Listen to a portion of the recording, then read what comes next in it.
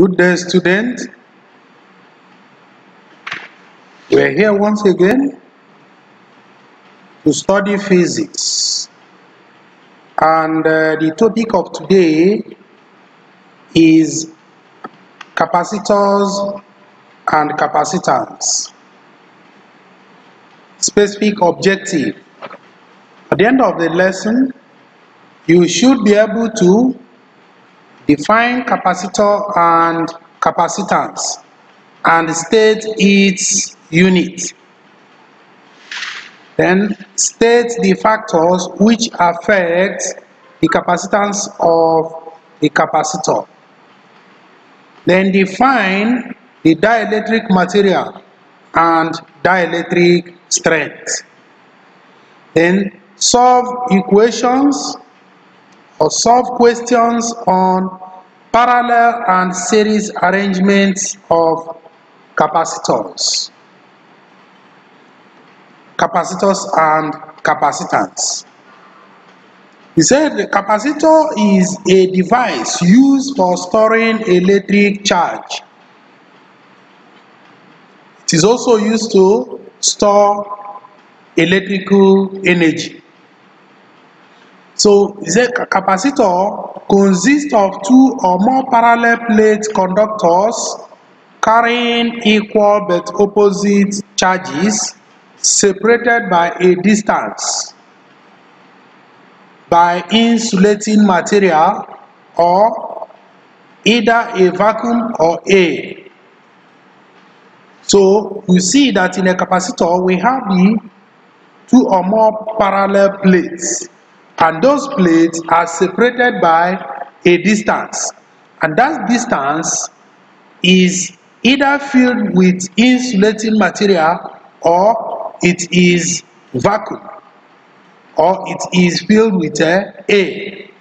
So we said the insulating material is called dielectric. So those insulating material, which can be air or other materials like paper, mica, and so on, they are called the dielectric materials. The symbol of a capacitor is shown in the diagram below. So you see the capacitor is made up of two parallel plates. So these two parallel plates represent the parallel plate capacitor. You can see the two parallel plates are separated. They are not touching. They have a gap between them. So that gap is filled with the dielectric material. Okay, if you look at this diagram, the diagram shows different types of capacitors as we have in electronic circuit. So here you have fixed capacitors. We also have variable capacitor. Then in the fixed capacitor, they are of different types. Like this type that are cylindrical in shape are called electrolytic capacitor. While this type that are circular in shape or square or rectangular in shape, they are the paper and mica capacitor. So we also have different types of capacitors. Okay, we are going to discuss that later. So the capacitors are classified usually according to the type of dielectric material used in them. We are coming. Now, dielectric. The insulating material placed between the plates of a capacitor is called the dielectric substance or material. Now, we say placing a solid dielectric between the plates of a capacitor serves three functions. So you need to listen attentively. The functions of the dielectric material. Number one, the dielectric material solves the mechanical problem of maintaining two large metal sheets at a very small separation without actual contact. You know, here the two metal plates are separated by a small distance. So it is usually very difficult to maintain such distance without contact, but the use of dielectric material has solved such problem. So it enables us to separate them without contact. Okay, that's one of the functions. Then number two, using dielectric material increases the maximum possible potential difference between the capacitor plates.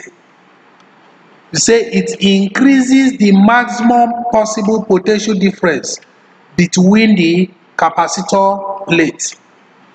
Now we see that any insulating material, when subjected to a sufficiently large electric field, experiences a partial ionization.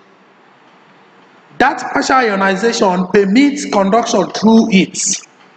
So, and that is what we call the dielectric breakdown. So, but when we use dielectric material, it can permit a maximum potential difference without breakdown. Okay, he said that many dielectric material can tolerate strong electric field without breakdown than when it is in air. So if you use the dielectric material, you find out that the maximum potential difference that can produce the breakdown will now be what? Increase. And that is what we call the dielectric strength. So you see that the use of dielectric material increases the dielectric strength of any insulator, including the capacitor. So we say thus, using a dielectric material allow a capacitor to sustain a high potential difference and so store greater amount of charge and energy. Again, using a dielectric material allows a capacitor to sustain a high potential difference and so store greater amount of charge and energy. So that is the second function of the dielectric material. Then number three, the capacitance of a capacitor of a given dimension is greater when there is a dielectric material between the plates than when there is vacuum. So these are the three functions of dielectric materials in a capacitor. Okay, so we now say capacitance of a parallel plate capacitor is the charge stored per unit potential difference in either plate of the capacitor. Also, we can also say it is the ratio of charge to the potential difference in either plate of the parallel plate capacitor. So the capacitance of capacitor is denoted by C,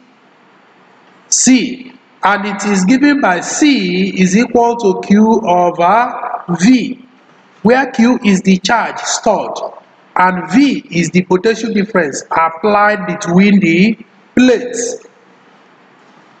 So we have seen that the unit of charge is in coulomb and that of the potential difference is in volts. So therefore the unit of capacitance is now in coulomb per volts. Coulomb per volts. So this coulomb per volt is called farad, F. So we see that 1 coulomb per volt is equal to 1 farad, F. Okay, now for practical application, the unit of capacitance is in microfarad mu, nanofarad N, and picofarad P. So if you see the capacitors that are used in electronic circuits, they are usually measured either in microfarad, picofarad, or nanofarad. So, but we can also convert it to farad using the submultiples as we know. So we said that 1 microfarad is equal to 10 raised to the power minus 6 farad. Then 1 nanofarad is equal to 10 raised to the power minus 9 farad. And 1 picofarad is equal to 10 raised to the power minus 12 farad. Now, types of capacitors. Capacitors are named according to the types of dielectric materials used in it. So, whenever you see a dielectric material, a capacitor, we call it according to the dielectric material that is used in that capacitor. So examples are, we have a paper capacitor, we have electrolytic capacitors, we have variable capacitors, we have plastic capacitors, we have ceramic capacitors, we have mica capacitor. These are some of the types of capacitors we have. Okay, factors affecting the capacitance of a parallel plate capacitor. We say capacitance of a parallel plate capacitor depends on three factors. It depends on three factors. Number one, the distance between the plates. Number two, the common area of the plates. Then number three, the nature of the dielectric material. Okay, we start with the number one, distance between the plates. The capacitance of parallel plate capacitor varies inversely with the distance between the plates. Therefore, reducing separation increases the capacitance, but the plates should not be very close to avoid ionization, which may lead to discharge. So what we are saying here is that as we reduce the space, the distance between the plates, the capacitance will be increased. But when we increase the distance between them, the capacitance will be reduced. So we say that it cannot be reduced beyond a certain point, because certain point it will now avoid what? Ionization. So, and that will lead to discharge. So the capacitor, instead of storing charge, the charge will be leaked away. So now, this particular factor is very, very useful, especially when tuning a radio set. So when tuning a radio, we discover that as you are tuning the knob, you vary the distance between the parallel plates.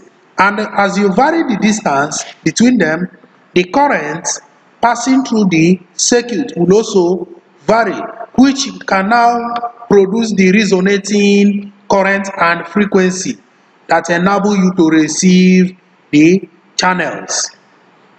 Okay, so mathematically we say C is inversely proportional to D. That implies that CD is equal to K, where K is the constant. So that implies that C1D1 is equal to C2D2.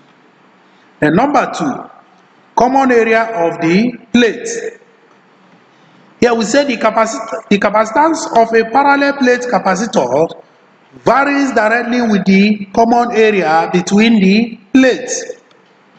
Therefore, reducing the effective area leads to reduction in capacitance. So here we are saying that when the common area between the plates is increased, the capacitance is also increased. But when it is reduced, the capacitance will also reduce. This factor is also applicable when tuning the radio set also. So we see when you are tuning a radio set, you are varying two things.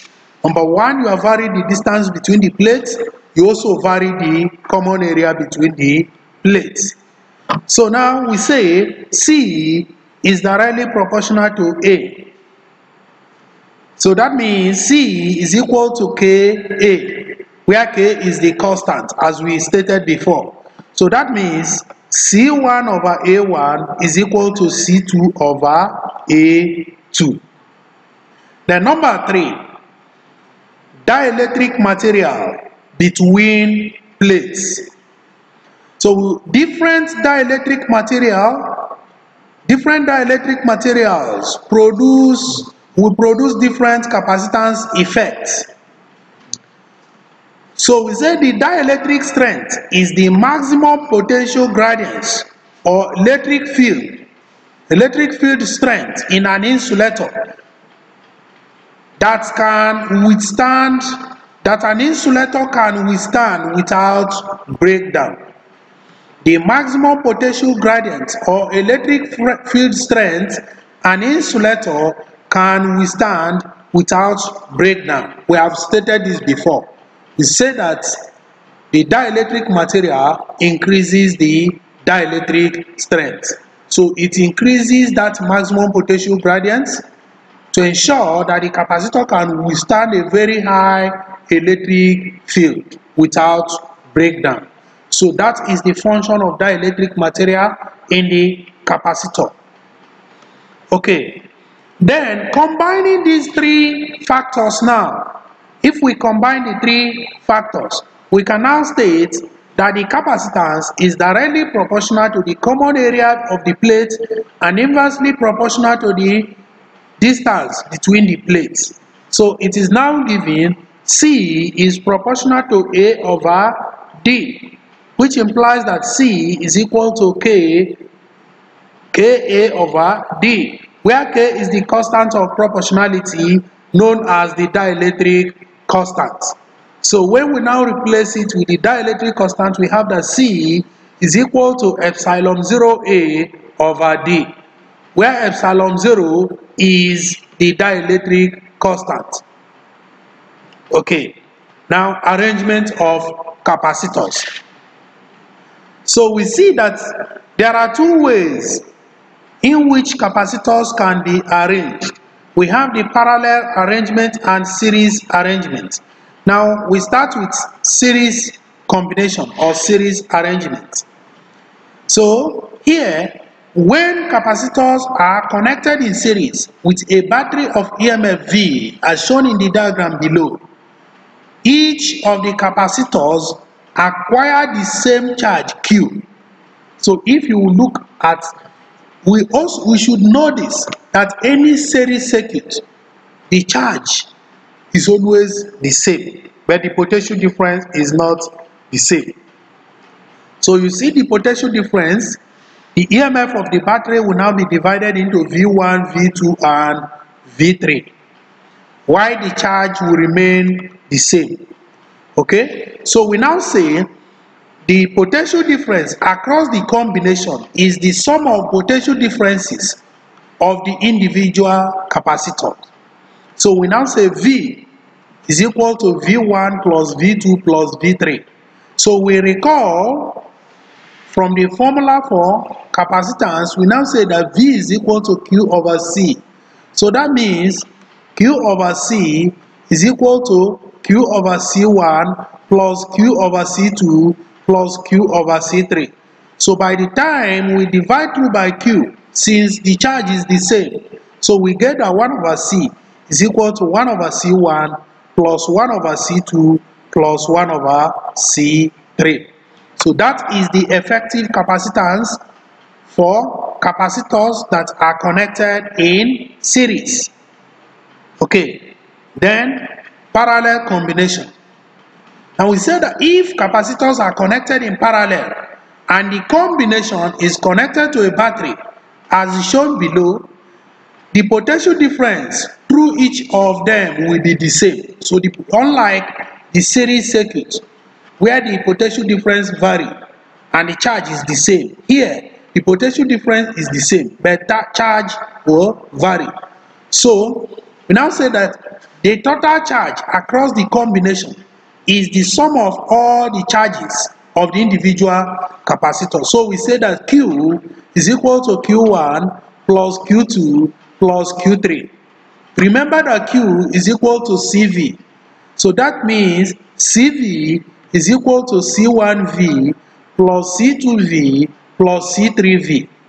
So since V is the same throughout the whole combination, so we divide throughout by V, we now get C is equal to C1 plus C2 plus C3.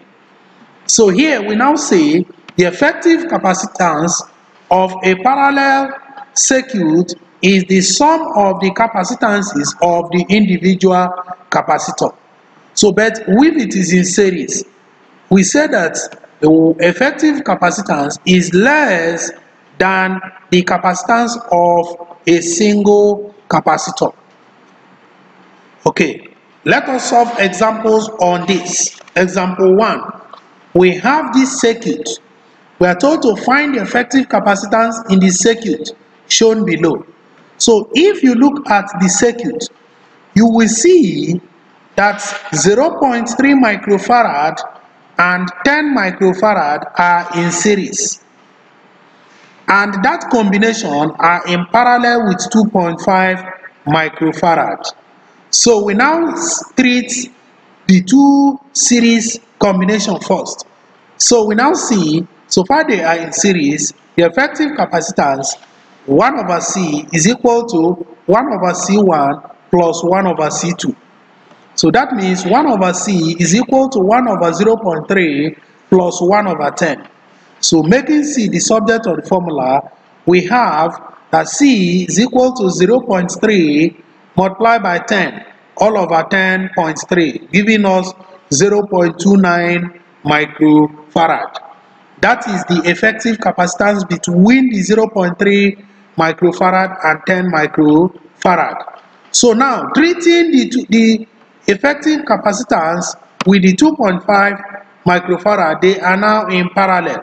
Therefore, the effective capacitance will be C is equal to C1 plus C2, which implies that C is equal to 0.29 plus 2.5, and that will give us 2.75 microfarad. So that is the effective capacitance in the circuit. Okay, example 2. 3 capacitors of capacitance 1.5 microfarad, 2 microfarad and 3 microfarad are connected to 12 volts battery as shown below. Now calculate the question A, the effective capacitance, B, charge on each plate, C, the voltage across 2 microfarad. So you see the circuit diagram as it is given. Now we look at the solution. Now we say the 3 capacitors are in series. So the effective capacitance 1 over C is equal to 1 over C1 plus 1 over C2 plus 1 over C3. And that implies that 1 over C is equal to 1 over 1.5 plus 1 over 2 plus 1 over 3.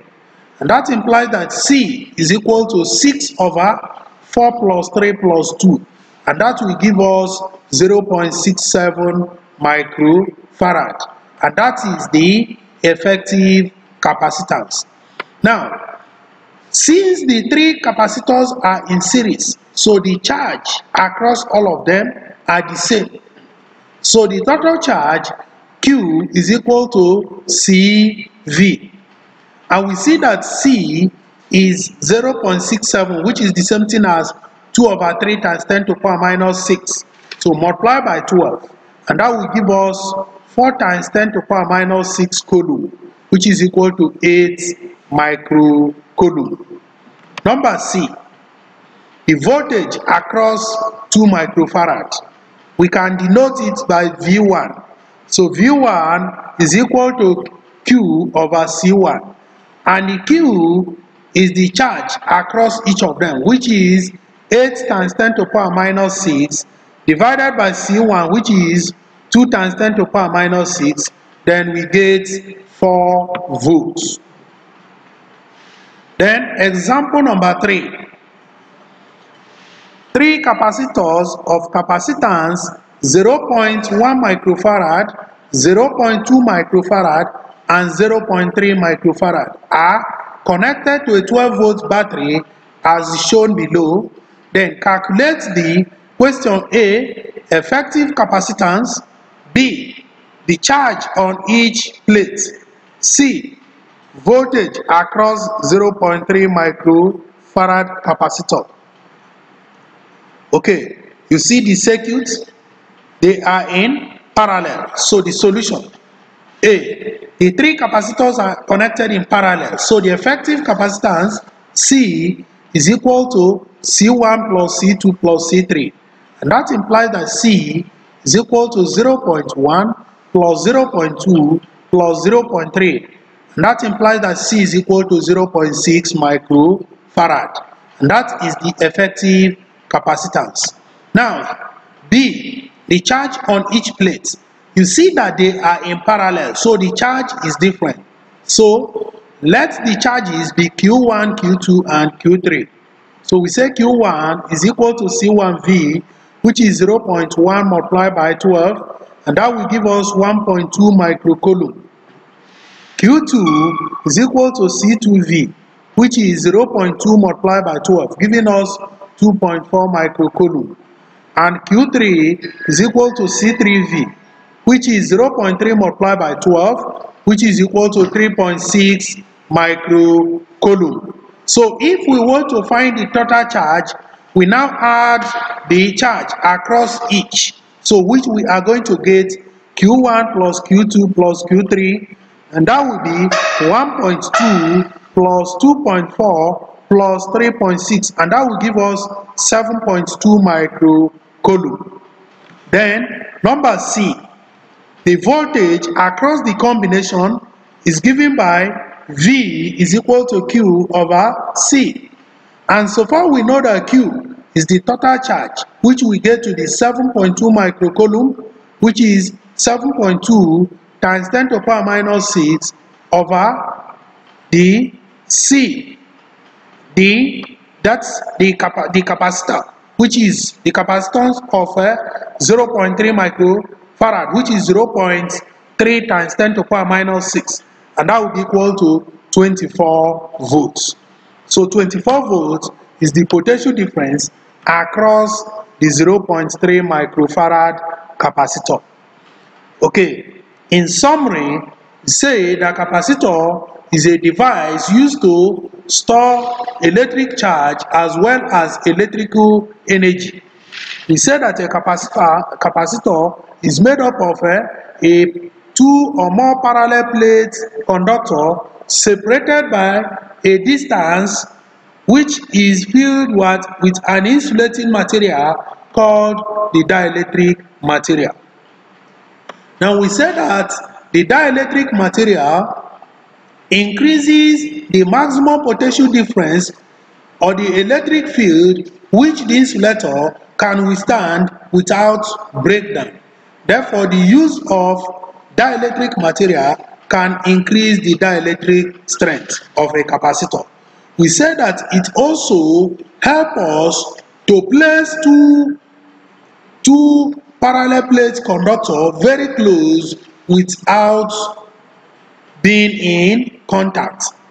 Okay, we now say again that the dielectric material enable the capacitor to avoid ionization and discharge due to the what? When the gap between them is too close. Okay, then we also say that we have various types of capacitors according to the type of dielectric materials that are used in them. Example, we mentioned the plastic capacitor, the ceramics capacitor, the mica capacitor, the electrolytic capacitor, the paper capacitor. Okay, now we also say the capacitor can be arranged in parallel and in series. If it is arranged in series, the capacitance of the effective capacitance is less than the capacitance of individual capacitor, and the reciprocal of the effective capacitance is equal to the reciprocal of the sum of the individual capacitance that make up the capacitor. We now say when it is arranged in parallel, the effective capacitance is the sum of the capacitance of the individual capacitors making up the combination. Okay, now assignments. Number 1. Explain what is meant by the statement, the capacitance of a parallel plate capacitor is 5 microfarad. Number 2. State the factors on which the capacitance of a capacitor depend on, and mention how each of them varies when tuning a radio set. Then number 3, you have to calculate the effective capacitance of the circuit shown below. So you solve the assignment and submit it in the Google Classroom. So any question, you can forward it to us or to me in the Google Classroom. We will discuss it. Thank you for listening, and God bless you.